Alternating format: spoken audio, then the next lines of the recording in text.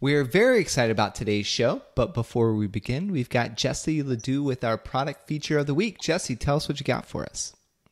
Hey, Steven. So this weekend, I was doing the full face of makeup, lashes, everything. And I realized I was missing one key item in my makeup bag. Scandalous. What was it? I know, shocking. And I've been using pencil eyeliner for so long, but something about using a really crisp liquid eyeliner on top of a lash line just makes your entire makeup look like totally glam and all come together. All right. So first off, what product are you speaking of, or you can leave it suspenseful? The second question is, what's the difference really between a pencil eyeliner and a liquid? Outside the obvious, right? One's liquid and one's pencil, but like, what's the application difference? Sure. So the product I used to use religiously, and I just used it to death, and I have since reordered because I realized how much I missed it in my life, was the Taylor Sparkles liquid eyeliner. And we do have it on our shop, and it's $11.99. So I'll say that, and then we'll go back to the details between pencil and liquid. And so a pencil eyeliner is just that. It's pretty much like a crayon that you draw on your eye, buildable coverage, etc. But something so special about the liquid is it's often in I know this one specifically is a felt tip. So if you've ever used a Sharpie, you likely know what a felt tip is like, but they have different thicknesses. This one in particular comes to a perfect point. So you can do a little bit thicker on the lid itself and then cat eye it out for a really dramatic effect. And it gives you just the best control possible. Okay, got it. Okay, so does it last longer, or does it just look more dominant on the eye? Well, I don't want to say it lasts longer, but I personally feel like it does, because if I do an eye touch during the night, which I'm a face toucher, so that happens, I do feel like my liquid stays on longer, because especially this Taylor Sparkles that I've been using for a while in the past, it's waterproof, smudge proof, and the one challenge I find with pencil eyeliner, or if I use shadow as an eyeliner, which I do now since I don't do lashes every day, but when I use a lash, which most pageant contestants are using, the pigment is so much stronger with a liquid. It comes out as this particular one is black as can be, which you always want on your lash line to really, again, create that dramatic effect that will draw the eye to your eyes. So if you're Italian like you are, or any other ethnicity that like my wife, Brazilian, that you cannot talk without using your hands, and you touch your face and everybody else around you, use liquid. Exactly. Yeah, for sure. And again, also under stage lights, because you do sweat more under stage lights under stress. So I find the liquid, it goes on really clean and then it dries and often will not move much afterwards. That's great. So you said we have it in our shop. It's $11.99. $11.99, free shipping, returns, all that good stuff. Shop.pageantplanet.com. Thanks, Jessie. Welcome to the Pageant Planet Podcast, where we help you succeed in pageantry. Now, here's your host, Stephen Roddy. Welcome, everyone, to another episode. Today, Jessie and myself, we're going to be discussing the 4 things that you wish you knew before you were competing. So, Jessie, set the stage for us. Hey, Stephen. So I'm sure you've heard the phrase, well, correct me if I'm wrong. Have you heard the phrase, hindsight is 20/20? Yes, I have. My wife says it all the time. All the time. So one of my greatest means of preparation when I was competing for Miss International was to ask former queens what they wished they knew before the pageant, which I thought was a really smart question. Toot my own horn there. Yep. But with that, I learned so many different insights that I never would have considered. And they range from generic, more widespread, to very specific. But this week we're going to talk on the pod about some common lessons we hear from past queens. And as always, we polled our Instagram audience to see what some of theirs were. So we'll share those. Yeah, I really do like that question, because it is so valuable. Another deviation that I do, that I like to ask people that, maybe I don't know a whole lot about their occupation, or when I'm sitting in front of an expert, like I was sitting in front of a banker, and he's like, oh, a lot of businesses ask me questions or take me out for lunch to get my consulting advice. And so I was like, well, if you were sitting where I'm sitting, I don't know much about how bankers help small businesses, with my wife with her medical spa. I was like, what's an important question that I should be asking you that you wish more small businesses would ask you, right? And so it caused him to think. And he's like, well, one of the most important things is X. He filled it in. So the same way when you're sitting next across from a national title holder, local title holder, somebody basically who they have a title that you want, maybe that could be a suitable way to spin it. Well, and I'll even give a concrete example of one of the means of advice that I received. And that was, I compete in the international pageant system. We know I was Miss International. And I asked several former contestants and winners. And there was a lot at the time. I think it's evolved quite a bit to be a different level. And we'll get into that. But it was rehearsal wear was so important. Girls were wearing like thousands of dollars worth of wardrobe for rehearsals. Wow. And it was like so much focus on it. And one of the past queens, I think almost an immediate past queen, said, don't worry about your rehearsal. Look great, but you do not have to wear the level of expense that people are saying you need to, which I thought was a great piece of advice because I was stressing that because, I mean, it's one of those things you spend so much on your wardrobe, your preparation, your travel. It was a relief to hear her say that to me. So just an example. Yeah, the budgetary restraints of pageants are hard, especially for a newbie. You can really spend money in a lot of areas where it's like, no, you don't need to spend money on that. Like just, focus. And that's where obviously coaching and talking with an expert can certainly help you. Absolutely. And if you are a current title holder or a current contestant, your homework this week. So if you have a pen or paper handy, I want you to write this down. And I want you to reach out to 2 past queens from your system and ask them if they're willing to answer a few questions for you as you prepare. So you probably have your own questions like I did. But this question of what do you wish you knew now going into the pageant that you could pass on to me? So 2 past queens, that is your homework. Love that. Okay. So we're here today to talk about the 4 things that you wish you knew before you're competing. So go ahead and give us the first nugget of what you wish you would have known before competing. The first theme is I'm calling accept the reality. And this came from Crystal Chilcott. And she said, I felt that after every pageant, if I only done this or that, maybe the outcome would be different. I wish I'd learned earlier that if it isn't supposed to happen, it won't. And focus more on the process and experience more than the outcome. I think that is great advice. Gosh, it's such good life advice too, isn't it? Mm-hmm. I mean, how many times pageantry in life, it just doesn't turn out the way that you had envisioned or that you had hoped that it would turn out. And that's a very mature way to look at it. Well, it's that famous phrase, right? It's not, life isn't about the destination, it's about the journey. Yeah. Which is very true. Yeah.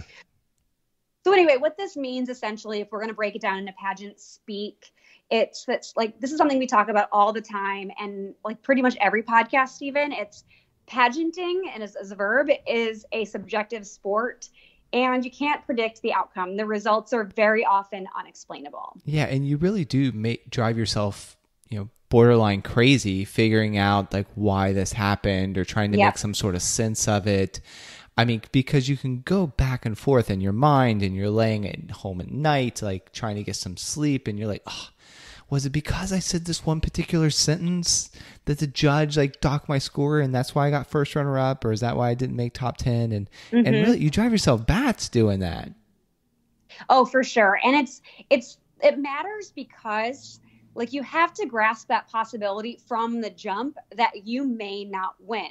And while I will say like flaming neon sign here, your mental preparation should still recognize that you have the capability to win, but it's important to make that balance and like understand that like you may not. So mental preparation is to remain positive and focused, yet realistic and grounded. Yeah. So it's just kind of like in life, you want to believe the absolute best for every situation. And you want to be mentally, and like in the case of business where I'm talking from, is like you want to be like financially and mentally prepared that should the worst happen, you're still going to be okay. Yeah. So it's good to have that sort of straight talk with yourself. Like, hey, I believe I can win. Here's why, XYZ. And if I don't win, I'm still going to be awesome because of XYZ. For sure. Yeah. It's that expect the worst, hope for the best mentality in life. You summed it up beautifully. Okay. So Excellent. how do you actually prepare for that though? Yeah, so I say have a goal for yourself when you get to the pageant, because I had been competing. By the time I got to Miss International, I was competing for 11 years, which Wow. at the time was like almost half my life. That's a while. Yeah, that's a And good amount of time. it is a good amount of time. And the night I won my state pageant, I said to my directors, we're going to win this thing. And I put it into the air, and I was so intense, and my preparation was intense. And I got there, and I had to create this goal. I was like, you know what? I could easily hole up in my hotel room this entire time and stay focused. So I said, you know what? I have two sister queens. They were part of like my director's club. So I am going to make meaningful relationships with them. So that was my goal. So I would say if you are in that track of like, I got to win, this is my thing, it's going to happen, set a goal for yourself. Maybe it's having a meaningful conversation with every single contestant. Maybe it's reaching out to 3 before you get there on social media. But you absolutely have to have those moments where you, like, I get it, put your headphones in and be focused, but balance that with an open mind and an open heart that allows you to soak in more than the title, because the odds are not in your favor in reality. Yeah, and so I mean, I've never competed in a pageant, However, I could see that it would really balance you out, because sometimes if you focus on something too much, you start to freak yourself out. Totally. Like if you're like, I'm going to win, I got to win, I got to win, I got to win, I got to win. So by balancing it with, okay, you know what? I want to meet Virginia because she looked awesome in social media, California because I'm planning on going there, so I'd like to have a friend or whatever, and have a meaningful conversation with Ohio about her platform, whatever. Then like it helps to balance that out, as you've stated. Mm-hmm. Well, and for me, one of the states that my directorship had in common was New Jersey, and it was a girl named Jenna, and I was in her wedding. So this, like, just like that, I wouldn't have been in her wedding had I not opened that door. But if I was doing an arm workout in the morning, we had adjacent rooms. I would knock on her door and say, hey, I'm doing an arm workout. You want to join me? And she said, yeah, sure. So we spent that 10 minutes together laughing, joking about how much our arms were burning. And it sounds trivial, but just sharing that with someone really made the experience more fulfilling and more pleasant. So just those things, like let your guard down at times. Like her and I doing the same arm workout was not going to make her or I more fitting for the title. So it's recognizing that there is more to gain than a crown. Yeah, and it doesn't hurt your chances to win the crown by being nice to the other contestants. No way. It's like, and honestly, backstage, if you have a bunch of friends with you backstage, it's also going to calm your nerves, because they're not your enemies. They're not, quote, out to get you. And you all can look out for each other too. So if, God forbid, your dress rips or a rhinestone flies off or something like that, you can reach out and say, help me.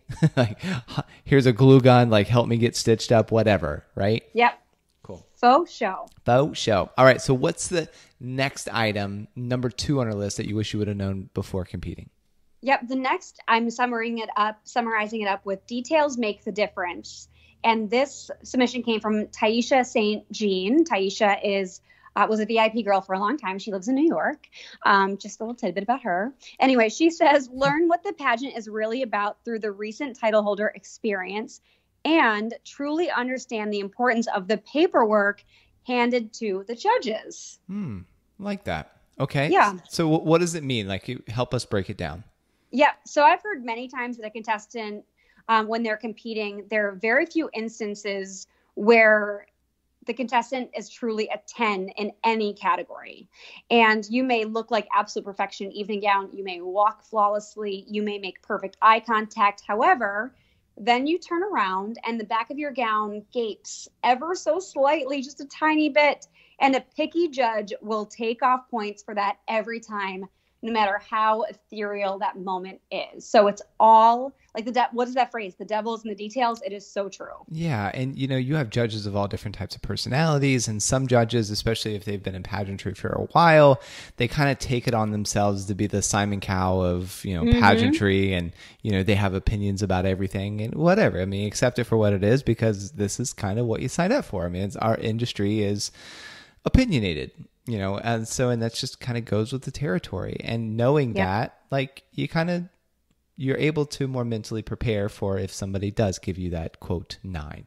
And you also want to mitigate your risk by, like, as we said in the previous comment, preparing for the worst Like if everything else goes wrong, you'll still be setting yourself up for success. Wow, tongue twister. No, it's totally true. And it's a great segue. And I think it's important because I can guarantee you that the field of competitors in any pageant will be fierce.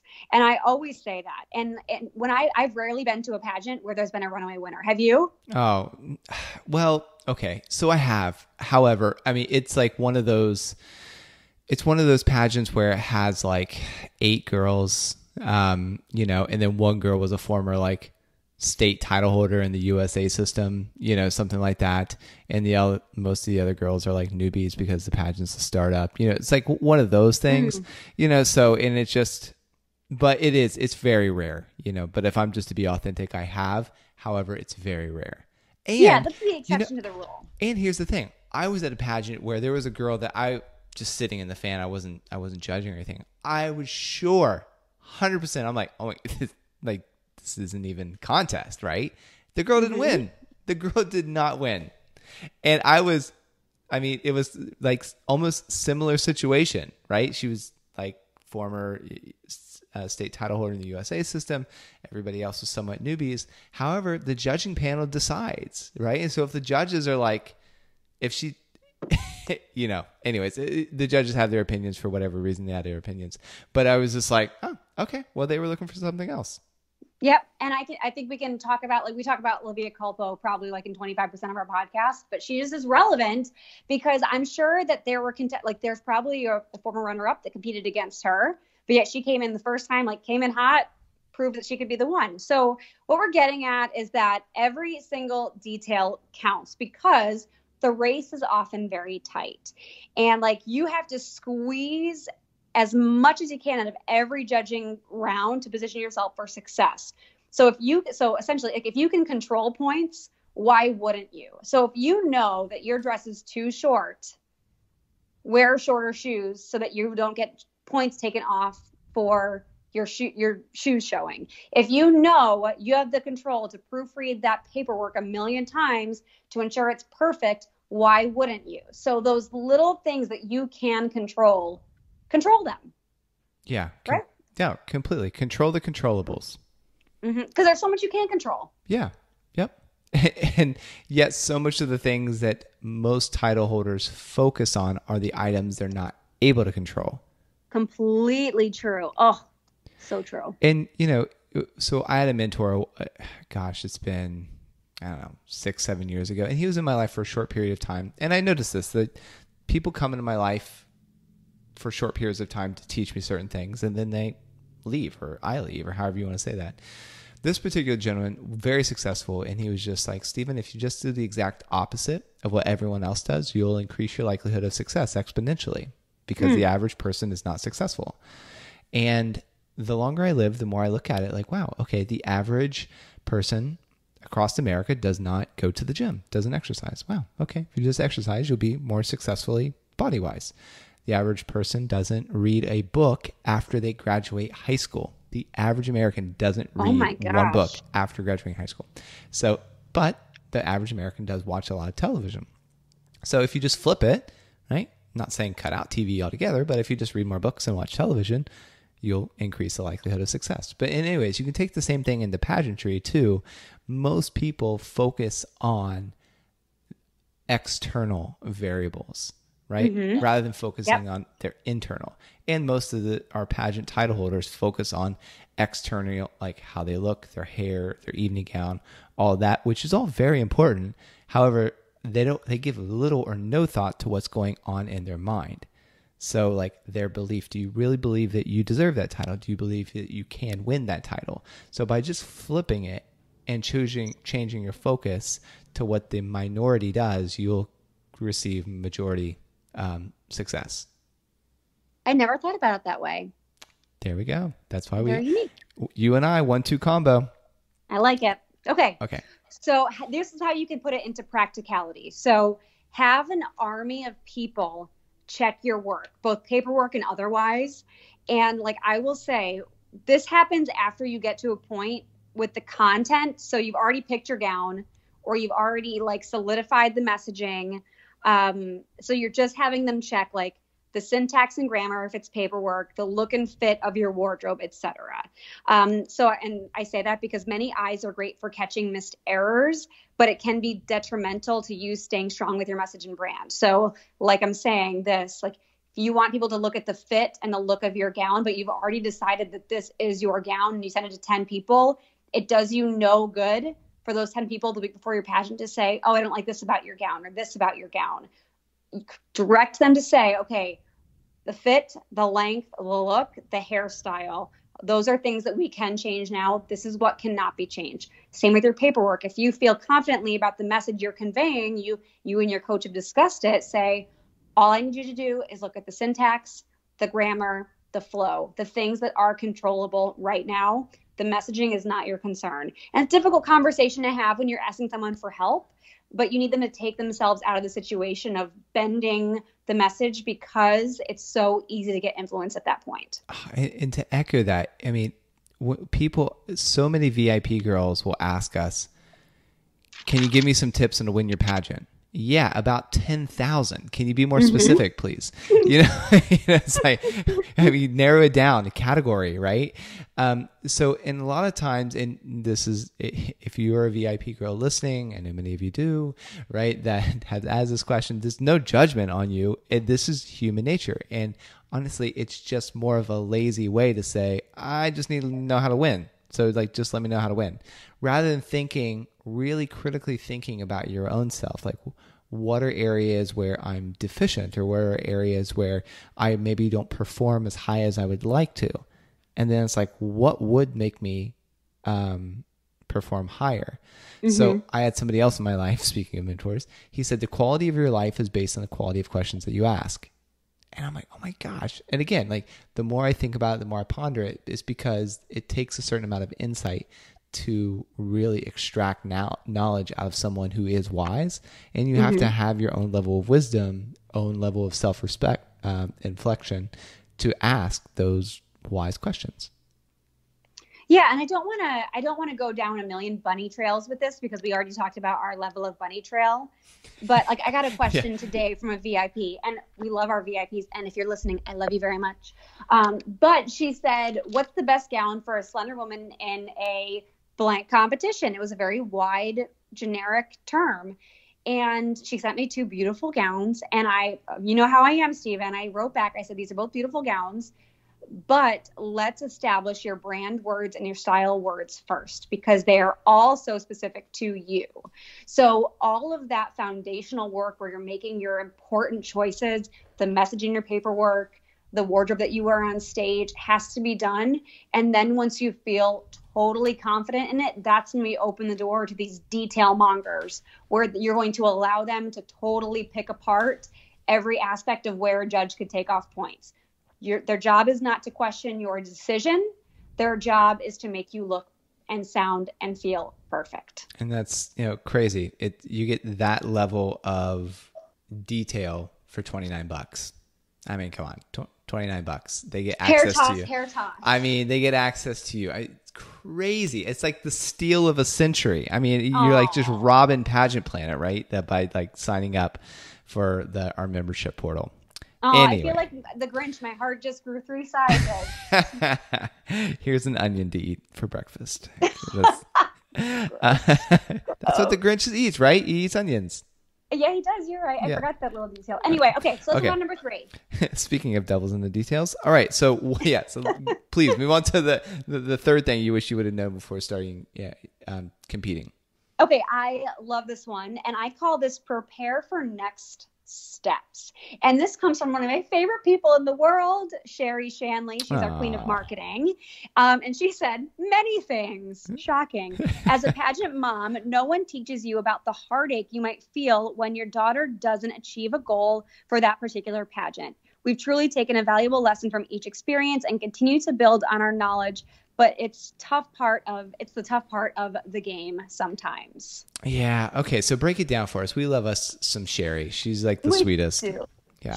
Shan is what I call her. Anyway, so what it means for those of us that are not contestants or play a supporting role in the lives of other contestants, this suggestion is, those of us that are contestants or are a supporting role, this suggestion is extremely valuable. So with that, I mean, after a pageant, you almost go through the stages of grief because of the personal investment you're making. And it can be tough to accept a loss and even more challenging to get over the sadness of it because you work so much and you spend so much time and energy building up to this moment. It's not you. And then you kind of have this like emptiness. And I get it. I've been there.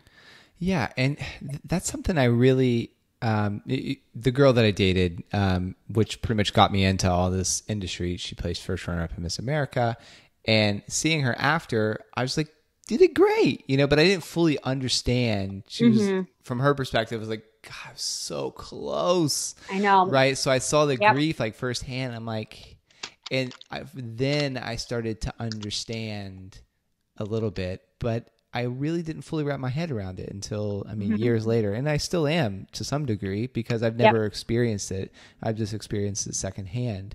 But I could totally see that, though, that it is the stages of grief because you put so much time and effort into like winning, and then like you don't, and then you start like, did I do everything in my power? And you start to have those like second guesses. Yeah. Well, like the three earliest stages of grief that I can think of, I don't know if this is the right order, so I'm sorry if those listening or counselors are qualified in this arena, but I think three of them are like anger, denial, and one of them is questioning, I think, like what could have happened here.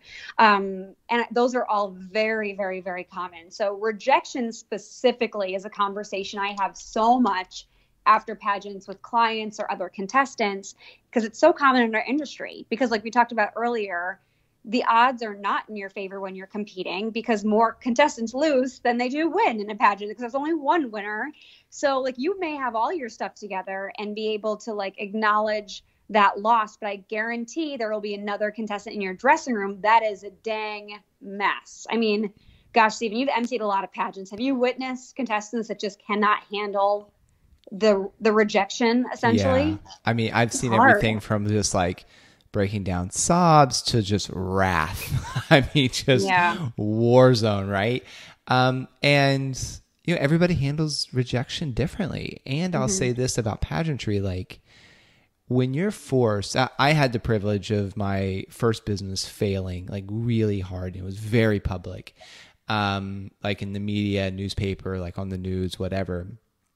And what it did is it forced me to look at myself and say, like, why do I still have value? Because as a man, a lot of value that you get is because of the money that you make or the success that you've accumulated. And I'm not able to speak to all men, obviously, but just my friend circle, that's guys, one of the things that fuels us. And Kevin, I know, is very successful, your fiance. Yep. So like he probably gets it too. And when you have all that stripped away and you, like in my case, literally just couldn't afford to go to Starbucks, right?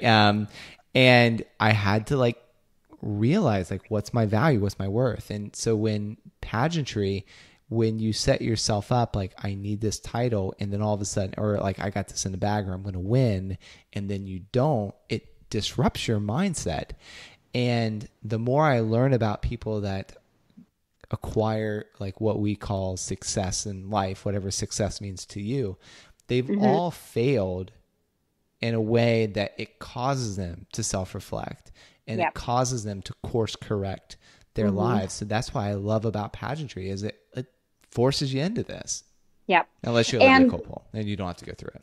Yeah. And those contestants that are a mess are having a difficult time, like so much so that they, like, what is Abby? So Abby Lee Miller is from Dance Moms. She's like the brutal dance coach. And she always tells these girls are like 6 years old, like save the tears for your pillow, which is so like terrible to think about saying to a 6-year-old. But like, as you grow, there's something to be said for being able to control your emotions until it's an appropriate time. And backstage at a pageant may not be the most appropriate time. And those people often, again, like I have no shame in my game showing in my emotions, but I agree that there is a time and a place.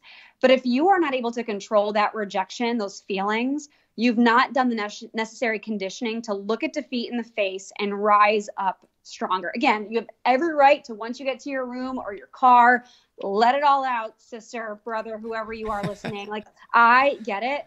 but it's up to you to help yourself or others learn. And not being able to acknowledge that it's possible is a huge challenge. Yeah. God bless those of you that can just cry and let it out. Like I just sit there and squeeze and like no tears are accumulated. Like I get, We're just, gosh, I know. I mean, I'm not able to just muster up that emotion where my eyes are just waterfalls. It doesn't, it's almost like as soon as I catch myself crying, there's something like, it's like, whoa, stop. Like, whoa, what are you doing? But I don't know why. But anyways, God bless you, those that can. All right. Yep. How can you prepare for this? Like, how can you really prepare for that type of rejection? Yeah, so I actually really like this advice, and I've given it to a lot of people. I've used it myself. I've seen others use it, so I know that it works. And so whether you are a parent like Sherry or you're a contestant, plan for what's next in your pageant journey and beyond. So it's a great idea to have something planned for after the pageant. This can be an appearance, either as your current title or your potential next title, wink, wink, or it can be something totally for leisure. So you have a trip planned, or you're going to go to your favorite restaurant that you've been like holding back for your budget or your diet or whatever that is. Have something to look forward to. And I think this is vital, whether you win or whether you learn. Like, that's the PC way to say lose, right? Win or you learn. Win or you learn. So Good. we spend so much time and energy focusing on the crown that decompression is key for mental health. So I've told the story many times, Stephen, on the podcast, where I wrote letters to myself every day at Miss International, and I wrote one for the morning after, and all it said was on to the next great adventure. And that way it was like, okay, whether I win or whether I lose, there's something next for me. And I knew, okay, I'm going to go home and have this specific meal at this specific restaurant that I've been dying to have. But I know other people have trips planned or events planned, but have something specific in mind, whether you win or whether you don't, that you can look forward to. And I know one of our VIPs now, I can't give too many details because she hasn't competed yet, but she's launching a new business right after the pageant. So my goodness, can you imagine what better consolation prize if she doesn't win the title to go back and launch this whole new business that is her passion, that is her life, is her love. So how much less pressure do you imagine she's going to have going into that pageant? Yeah, and we always perform better when there's less pressure. Always. For sure. Okay, so that was 3 out of the 4. What is the 4th thing that you wish you would have known before competing in pageants? Yes, numero cuatro. I think that's 4 in Spanish. Yes, Uno, it is. Dos, tres, cuatro. Yes. Awesome. Okay. I have to count to 10 to get my numbers. I can't just like pick it out. I know cinco and that's it. Anyway. Okay. Keep an open mind is the overall theme of number 4. And this came from Ava Thompson. And she says, you have only one shot to make the judges remember you. So make it count. Don't feel like other girls or guys are better than you because they are just as nervous and thinking the same thing you are. So valuable. Like, I mean, how many times, no one ever really knows this, right? Because we have a tendency to downplay our strengths. Yep. And so we're looking at somebody else across the room like, oh my gosh, she's perfect, he's perfect, whatever. Meanwhile, they're looking right back at you like, oh my gosh, love her dress. She looks amazing, right? It's like you have no way of knowing. So, okay, break us down from your perspective though. Like, what does it mean? It means get rid of intimidation and insecurity. I'll say it again, get rid of intimidation and insecurity. And social media is a highlight reel, and you never know what is going through someone else as they prepare. So for some hard examples, you know, I'm all about examples. So you see pictures, maybe their appearances are meaningless, but they always get the right photo. So you're seeing photo upon photo of them at different appearances, but maybe they're not filling their soul. Maybe they're not fulfilling their platform, their plan, etc. Maybe they look the part, but their speaking skills are not up to snuff. So you're seeing all these pictures and they look absolutely fabulous. Their hair and their outfits are always amazing, but maybe they can't deliver their message strongly. Or my favorite, maybe their headshot is spectacular, but the photographer has done them too many favors, as AKA they don't look like themselves in their headshot, right? Oh, yeah. So all of those things are like such real factors when you're sizing up your competition online that you just need to like throw out the window because you never know. Yeah, and if you find that someone that you follow on Instagram or basically be Instagram or Snapchat, that you, whenever you see this individual, that you find yourself comparing yourself and you compare yourself in the negative, stop following them. Just stop. Like, why put yourself through that torture? Especially if you're competing against them and you're putting them up on a pedestal, it's not healthy. And No. so I've got a really good hack for this. Okay, let's hear it. Yay. Okay. So if you find yourself unbalanced in the way that you see someone, so if you see someone extremely in the negative, like, oh my gosh, he's such a jerk, or if you're borderline idol worship, right? Like, oh my gosh, she's so perfect, I'll never beat her, whatever. You got to balance it out, right? Life seeks balance. You have male, female, east, west, north, south, positive, negative, God, devil, heaven, hell, all that, right? Life seeks balance. There's balance. So if you find yourself too off balance, where you are idolizing someone, like, I want their life, they're so intelligent, they're so pretty, whatever, create a list that counteracts it, right? So first, write down all the things that you basically worship about this particular person, and then write a list of things that you don't like, right? Because it balances it out. And then you start to bring them, and the importance of that is you make them human, right? And you'll never show anyone the list, of course, because we don't want to bash anyone, but you make them human, because no one's 100% flawless and no one's 100% bad. So if somebody else is bad in your life, they're taking a portion of you. If every time you see them, it's causing this cringe within you and you're just like, oh, I cannot stand this person, force yourself to make a list of all their good attributes too. And what it does is it balances it out, and you're free from that person. You're free from their influence. Okay, I'm going to skip to my how to prepare section of this particular tip because it's going to echo yours, but I have a slight twist to mine. Is that okay? Yeah, absolutely. And then we'll go back to why it matters. So I would say, to your point, I completely agree. I'm constantly seeing people that I'm like, oh my gosh, I wish I had their life, or I wish I had their wardrobe, and even as an adult, I think as a non-pageant contestant, I think about that. But every time you see or feel yourself getting envious of someone else, I take notes in my phone, Stephen, you know this, I rely on my notepad, but I will make a quick note in my phone to add a positive affirmation about me. So if I'm scrolling and I see, oh my gosh, I love this person's wardrobe, I'm like, okay, what's one piece of my wardrobe that I know looks amazing? And I write that down. Or if I think, oh my gosh, her hair is beautiful, I'm like, okay, what's great about my hair? Or what's great about something physical for me? And that way, every time I see something great about someone else, I see something equally as great as me in me. And I think that is so, so, so important. And we all have been, like you said, given qualities that balance each other out in the world. So like you said, everyone has a fatal flaw. Everyone has challenges. But I would say in your preparation, if you get insecure about something you're seeing in someone else, we talked about, balancing one positive for one negative, or et cetera. But I would go a step further. So if you see, oh my gosh, that girl has the most amazing sponsors. Okay, write that down. How can you improve your standing with sponsors? Can you make 10 calls this week to potential sponsors? And that way, okay, you get 5. That's great. Now that person's strength is no longer quite as strong in comparison to you. So I would say find those holes that are making you feel that level of insecure and try to build them up inside of yourself so that you can't make excuses anymore. So good. And what you're making reference to about what you did, if you see something in someone else, then you look introspectively and say, what is it that is basically equally good in me in this area? Yep. So that's something, it's called the reflection principle. I mean, it's a type of philosophy, if you will. And it's basically, you can only see in others what you possess, good or bad. So, by doing that, and when you find yourself in that hero worship or whatever, just look at yourself, because you could never see that in someone else if it didn't already exist within you. Correct. Yep. Absolutely. Cool. All right. So you want to see, that was how to prepare. You want to talk about why it matters? Yeah, sure. So it matters because you can never doubt yourself in your preparation. And the minute that happens, you start to give up. And I'll say I was one of the first people in my class crowned.